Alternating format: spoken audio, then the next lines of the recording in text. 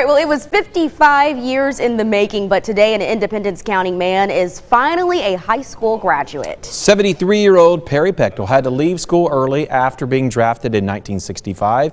He was one of two credits short of graduating, but through his service to the country and other substitutions, the Batesville School District was able to qualify him. This is something that I'll never forget. This is the best Christmas present I've ever got.